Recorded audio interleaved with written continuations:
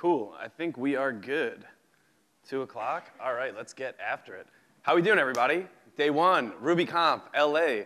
Thank you guys very much for sharing your conference time with me. My name is Andy. Thank you for your energy. Thank you for being a member of this community that I love. We're going to talk about designing physical products with Ruby, but first I want to kick it off with a question. Who in this room has been taken to an unexpected place with Ruby? Raise your hands. Started something you didn't know you could finish, learned something you didn't know you would learn, accomplished something you didn't think you could accomplish. Put your hands up, and keep that up if that experience left you feeling fucking limitless. You felt like you can do anything. That is beautiful. I love it. I've shared that experience. That's probably the biggest reason why I love what we do as Rubyists. It's a beautiful journey to make software. It's fun. It's amazing. And I want to talk about being limitless, and I want to share with you the journey that led me here. It actually started for this in a LA cafe in Culver City last January when I initially applied to give this talk at RailsConf. I wanted to combine my passion for making things with a laser with my passion for making web apps. It was unfortunately rejected, and I want to think I did what any enterprising individual would do: cross out Rails, put on Ruby, apply to RubyConf, and it was approved. We did it. My first reaction was elation. I get to go back to LA from New York in the winter. I get to work on this fun project. But my second reaction was shit.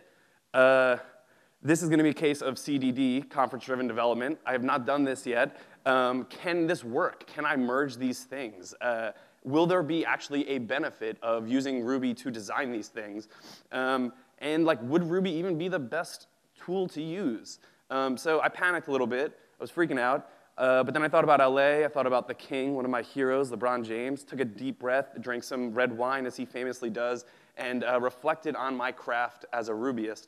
And to me, being a Rubyist means standing on the shoulders of our amazing community and creating with limitless possibilities. So I got inspired again, and I said, fuck it, let's build some software that is going to design physical items with limitless possibilities, limitless variants. So let's set out the objective. Let's say we want to build a Ruby program that is going to let a user design infinite variants of a physical product to laser cut and etch. But first, I feel like all of our developer community, we always are like, oh, who's the businessman? What's the business case? So let's define it. The business case is we want to open up an e-commerce store. We want to sell some custom laser etched products. We want to have them mass customizable by the user, so let's build a Nike ID of something. And let's automate the fulfillment process as much as possible. Let's make it easy to actually run this as a business. So the first thing we did before writing any lines of code is we did some research, right? Smart thing to do that we always forget to do. I wanted to see who's out there doing similar shit, with Ruby or otherwise. And the first thing I came upon was MakeAbox, which was awesome because I've actually used this in the past. It was built by a San Francisco-based Rubyist, Kigster, on GitHub, and it's a website that lets any user make a custom box with any dimensions, which is pretty rad. So this is a dynamic design system built in Ruby. The underlying code is actually open sourced, and it's in this laser cutter gem that you could check out. And here's the output of that. We put in some dimensions, and we can get a vector PDF design of a box. This is what I'm talking about. This is what I want to do. There are also some businesses that I found that are run on similar principles of these user-driven design systems. This is one thing called thenightsky.com. It lets you design a poster of the stars at any location and date. And this is a poster of what the sky is supposed to look like from this hotel tonight. They're selling them for $60 a pop on that website. This is also something called Mapiful. Mapiful makes beautiful posters of maps where any user can customize the location. This is a map of LA from here. I tried to color it with traffic, wasn't an option. That's $55 on their website. Printful, also. I really love Printful. I've been following it for a while as a company. It's an automated printing and fulfillment service. They have maybe 100 products on there, everything from pillows to tote bags to socks to shirts to mugs. There's integrations with Ruby, there's integrations with Shopify, and you could basically send it a design via an API, and they will handle fulfilling and printing a custom product, which I think is pretty damn cool. So I was scared before, but now I'm running the numbers, I'm getting excited, I'm no longer stressed, I'm seeing dollar signs on this thing. I think that we can use these principles to maybe make some software that can generate some money, make a business. But let's focus back on the laser. Let's start off by making something via the normal process. I got into this craft because I wanted to take the joy that I experience in making digital products as a Rubyist and transfer it to making things that I could touch and feel. So let's go through it.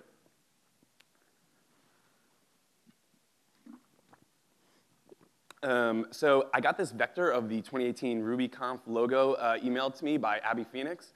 She said, if you need it for your slides, I don't know if this is exactly what she meant, but it worked. I popped open Illustrator, and I made a large sheet of them. One thing to note of how we design it, if we use black in this with the laser cutter, it will etch it. And if we use a 0.01 point red line, it will cut it. So those are just different settings on the laser cutter. Here's some common materials of stuff I've used in the past when I'm laser cutting. Acrylic, metal, wood, cork, leather, paper. I wanted to use wood, since that's what I had in the shop. We're going to pop open our handy Trotec Speedy 400. And next, we're going to focus the laser. So this little metal tool ensures that the laser is the proper distance from the material. It can be really dangerous if you don't actually do this step, so it's an important step. Then we're going to do some settings while we print it. First thing we're going to do is set the material. The material is going to give us some predefined settings for it. I'll set the size of what we're going to cut, so that's the width and height in inches. And then we're going to set the cut and etch power and velocity. So there's the black is for the etching, as we talked about, and the red is for the cutting. And there's two important things here. One is the power, so that's the intensity of the beam. And the other thing is the speed. So that's going to control how fast the laser will move. If it's slower, it means it's going to be on the material longer, which is going to be more intense. And one thing to note is that we're doing this for red and black right now, but you could design any design with different settings per color. So it could be used theoretically like that also. We're going to use an awesome Windows program called Trotec Job Control. Pop it in, and then we are going to cut some stuff. I think this took like 6 minutes to make like 6 of these. The speed of this is actually like quite dependent on how you design it. More etching time. I wasn't really concerned about that for this, but you can definitely like optimize it for time better. My favorite part is the cutout, which you'll see in a second.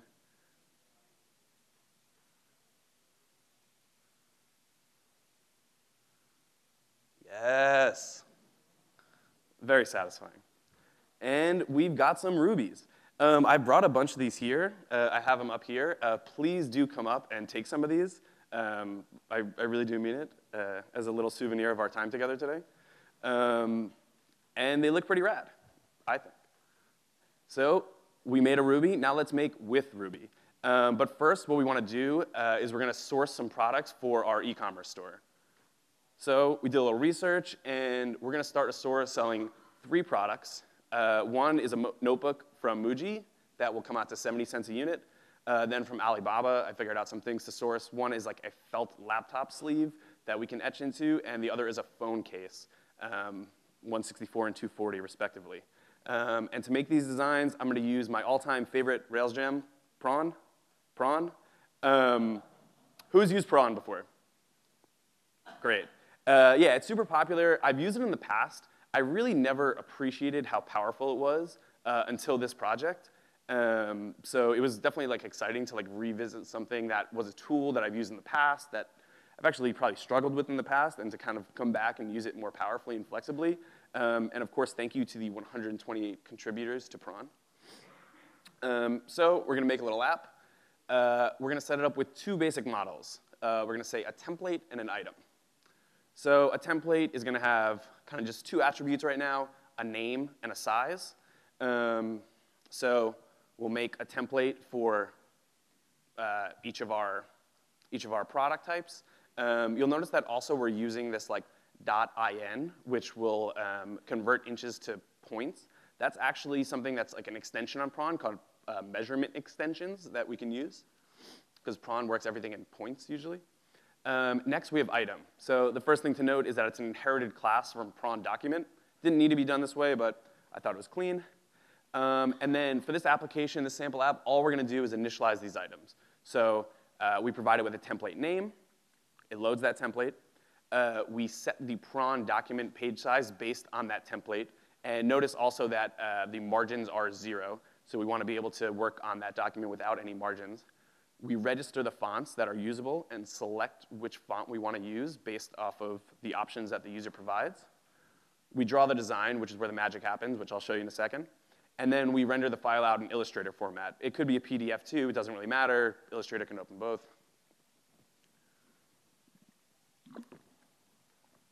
Next, we draw the design. So we have 5 methods here. Probably could have put them in their own classes, but for this case, it doesn't really matter. And I'm going to go through each of the 5 cases, and each one is going to be kind of like a different system that we create to customize these products. So the first thing is going to be just simple text. So we're going to say, OK, put some text on each item in a specified font. So that looks like this. We call the prawn text method. We pass it the copy. And then we set a few things, the size, the alignment, the color. The important thing actually to note on this is that the mode is fill clip, which will actually render the font as a vector and not be text. And this is actually important for the laser cutter to be able to cut it. So if I run something like this, item.new, I want a laptop sleeve. Let's take a font at random. Let's pass the text. I can make myself a little laptop sleeve, which is rad. Or I can make a laptop sleeve for every RubyConf speaker that was here.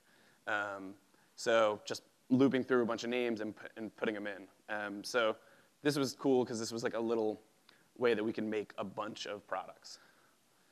The next thing I want to do is some kind of graphic. So I said, OK, let's get like some kind of like SVG graphic on one of the items. To do this in a flexible way that I would say would give me more variance, I wanted to use an API. So I found the Noun Project API, which Noun Project is really great for using icons on web apps, which I usually use it for. I also found a Ruby gem that was created by Taylor Brands, which is like a website that generates logos. I had never come across it before, but they put out this API in Ruby, which I appreciated. And I just made like a pretty simple Noun Project client. You could pass it a term. It'll return an icon. That's pretty much it. And then let's go back to our item, and let's look at draw icon. So draw icon will actually pull the icon from Noun Project and then render it onto the document. So here we're putting it center on the page, vertically and horizontally, and setting it to a width of 40% of the page. One thing interesting here with prawn is this SVG call. So that's actually not native to prawn. That was created by GitHub user Mogest, who made prawn SVG, which is really rad because it lets us place SVG files within our PDF document. And we'll come back to that, even use it later. So if I wanted to make an iPhone case with a Ruby, here we go.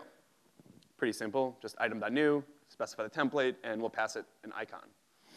Or if I want to make a bunch of iPhone cases that are generated from a random list of strings related to Los Angeles, I could do that too. So next is the third case. Let's go over some kind of like templated product. So I wanted to make something that would kind of follow a more rigid format, but also let the user kind of determine what to fill it in with. So I figured let's make something with tweets. I used the Twitter gem from SF Eric and just made a simple client to search tweets, pass it a term, and it'll find a bunch of tweets. So now we're going to be within our draw tweet method. So the first thing we do is we take a Twitter icon, which I had downloaded previously, and we're going to use that SVG method and put it in the top corner of the page. Then we're going to use the font Cardo, and we're going to I'm cleaning the text first, but then we're just going to put the text of the tweet on the center of the page. And then we're just going to render the user screen name and then the date.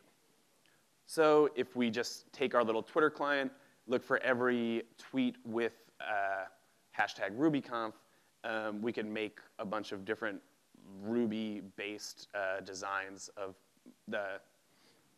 on this laptop sleeve, which is good, because who doesn't want to memorialize people desperately trying to cop RubyConf tickets this week?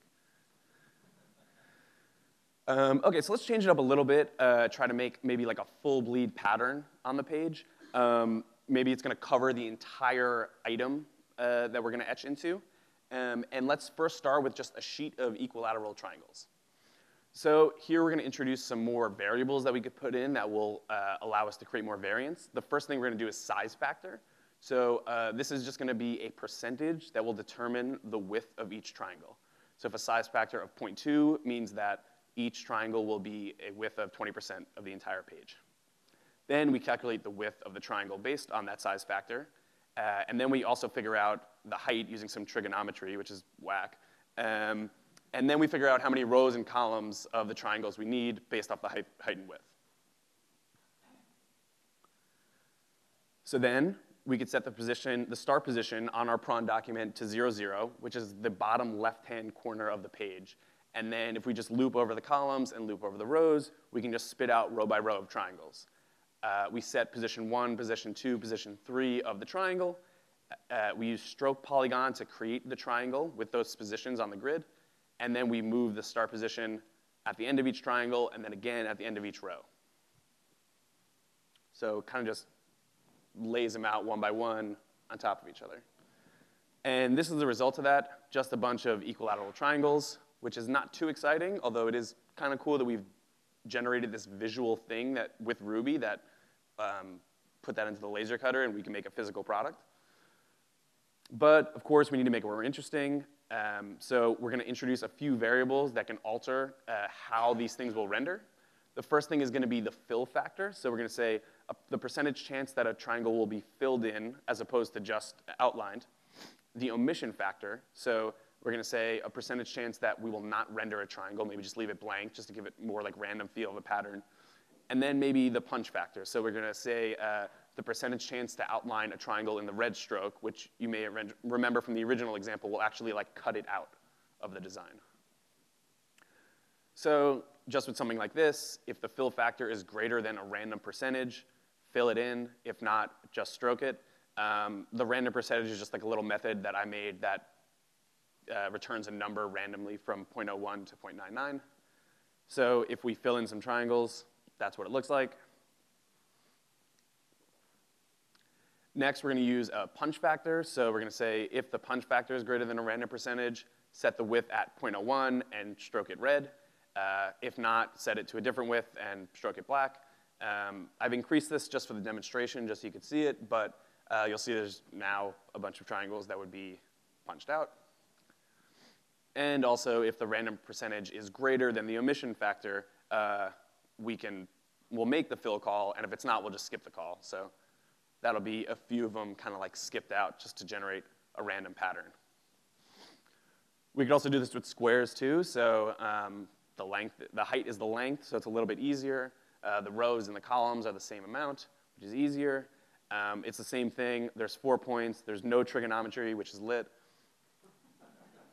And then we can make a pattern of squares, which is rad.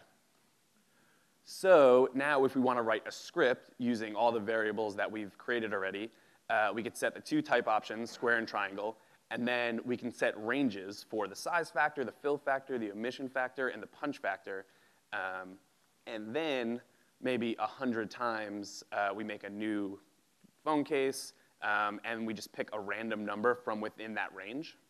And then we can make like a bunch of different patterns really easily. Those are not rendering properly on that screen, but that's OK. Cool. So the final case we're going to do is something with nested patterns. So kind of a pattern that consists of another pattern. So as our base patterns here, we're going to use just these 6 cubes that I whipped up in Illustrator. So we're going to say, let's make a pattern of them with variable size and a random ordering of these subpatterns. So easy enough. First, we're going to set an array with the list of our cubes. Then, similarly, we're going to set the size factor based off of what we pass it in. Then we can figure out what the length of each cube is, and then also the height based on the length. 1.32 is actually the ratio of the size of that specific cube, so this script would kind of only work for those cubes, but that's OK. And then similarly, we'll just nest over the loops. We'll loop over the columns, we'll loop over the rows, and we'll use our handy SVG method to just render a random cube. So this will give us, that's also not generating, right? Which sucks, but this will give us like a random sort of design of this. And that is pretty much it for the code that I created to create random designs. I've included all these examples on my GitHub here if you want to check it out. Lasers and shrimp in homage to prawn. Thank you in advance for your stars. But I also wanted to go over some other resources of things that I was looking at while working on this talk that I thought were interesting. One thing was something called GeoPattern, which was written by a Rubyist, Jason Long. And he made something that will make a geometric pattern generator generator that will take a string and output unique patterns. They come in like different shades and gradients. These are like 6 examples that he includes on the site. They're pretty cool. I don't know how that would work in the context of laser cutting with the different shades of colors. It looks easy enough to modify some of his code and make them only outline. You could also probably mess with the color settings to do different etchings, speeds based on the different colors, which could be interesting also. Another thing is processing. Has anyone here tried using processing before? Okay, cool. Processing is pretty rad. It's an object-oriented language for coding visual designs. You can export it to SVGs too. I was originally going to do the whole thing in processing, but I wanted to kind of stick it to more of a like classic Ruby thing. But there's also a Ruby port of processing, which you can check out. Check out JRubyArt. It's pretty cool. Like they have a bunch of like sample patterns that you could run and scripts that you could run. So it's pretty handy, and I definitely encourage anyone that's like trying to branch out and do new things with Ruby to check this out. I did think a lot about, could I automate the laser? There are definitely ways to do it that I looked up online. Unfortunately, not with that Trotec model that I had access to. But I didn't really see a big benefit in doing it, just practically speaking. I think this was a case where I could say, okay, like we can now create a business where we can make a Nike ID of laptop sleeves or something like that, where if you automate a laser, you still would probably have to sit there and like replace the products under it. So I didn't really think that was going to be worth the squeeze. And that is pretty much it. Thank you guys all for your time. I really do appreciate it. I love speaking about things that I love. You invested some time with me today, and that's a burden I take seriously. So I would love any feedback you want to give me. If it was great, I want to know why. If it sucked, I want to know why. A shameless plug, I run a software development agency based in Brooklyn, New York, where I'm from, called Bang Equals. That's why I rock the Bang Equals hat. Chance the Rapper made $6 million selling his hats last year. My mom has this in 3 colors. I'm getting there. If you want to collaborate with me and build amazing things, if you know a company looking to hire an agency, please reach out to me. And thank you. Thank you for listening to me speak. It's a joy to be a Rubyist. It's a joy to feel limitless like this project. I hope you guys all keep those joys in mind as you experience RubyConf this week. And yeah, I would love to chat with anyone. Please come up and chat with me after. Here's my email. Please take one of these laser cut rubies, and I would really appreciate your questions. Thank you.